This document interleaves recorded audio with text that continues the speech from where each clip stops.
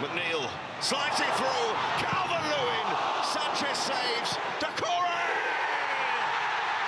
It's another Everton uplift and another goal this season. A wonderful ball this is, by the way, from Dwight McNeil. Does a fantastic job of getting to the ball first there. Dominic Calvert-Lewin takes a bit of a kick for his troubles, but then when this falls to Doucoure, he doesn't panic. Side foots it. Right-hand corner, emphatically, but what I love about this is it's late in the day. We wouldn't mind another one here to seal the win. They're trying down a slap of that.